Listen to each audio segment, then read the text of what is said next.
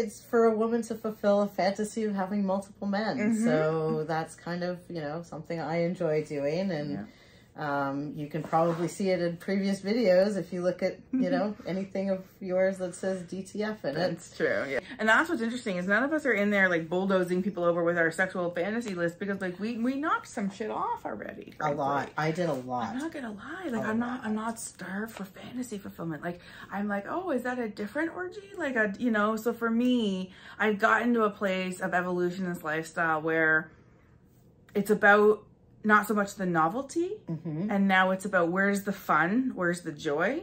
I personally am currently finding joy in group sex, so like hotel parties or group things. I mean, who knows if that's going to change now that Oasis is back. Right. But for me, that's what I've been doing, and that's what I've been enjoying. So we'll see where we land, Diane. And so for me, it's a little different. I mean, I'm like, ooh, new D.